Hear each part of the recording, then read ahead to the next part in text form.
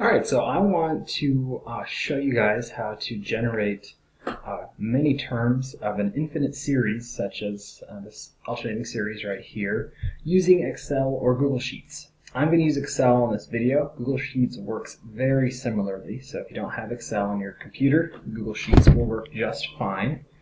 So I'm going to go to Excel, and I want to start with an A column. I'm going to just do the index K. So with this series, I'm going to start at K equals 1. If I start at 0, I'd start at 0. But for this series, K equals 1. So I'm going to start with 1, 2, 3.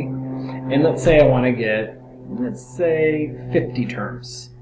Now Excel or Google Sheets does, it'll pick up a pattern. So if I highlight this, get the black plus sign in the bottom right, and then you just need to click and drag. And it picks up the pattern, and I'm going to go down until I get to 50.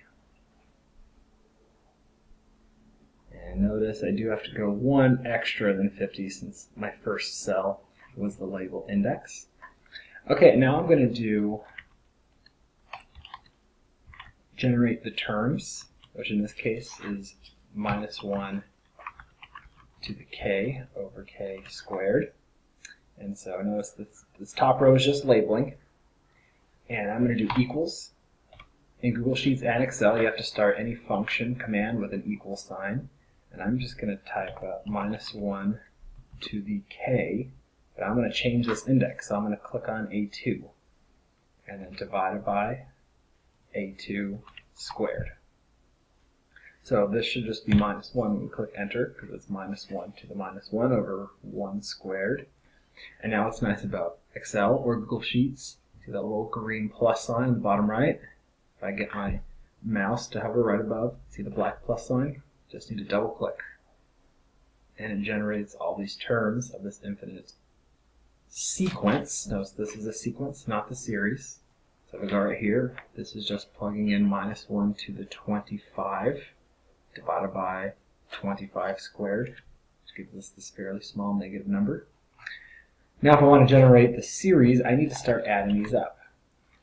So series -1 to the k over k squared. And if you need to automatically enlarge a column, just double click between the columns and it will open up. So the series, notice the first term is just the first term. So I'll click enter. And now what I want to do in this cell is I want to add up -1 plus 0.25.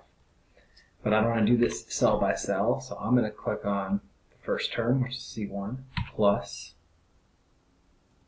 B3. So notice I'm adding the first term plus the second one. Now notice what happens if I highlight this, make a black plus sign, and let's just drag it down to 1. Let's see what happened right here. What is this number? This is taking C3, and this is the first two terms added together, and then we add the third term to get the -0.6. And I could drag or double click, and there we go. I've got my infinite series, and you should be able to show -1 to the k over k squared converges. Actually, it converges absolutely. So if we look at our numbers, they're going to get closer and closer and closer together to the actual value.